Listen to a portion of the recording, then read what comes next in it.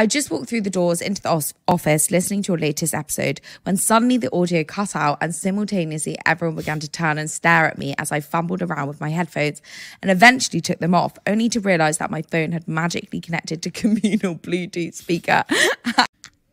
That blaring around the office is genius. Everyone seemed very confused as most thought it was a phone call I'd been on until I indeed confirmed I was not on a call with Jamie Lang, was just listening to my favourite podcast, and you should all listen. Little do they know.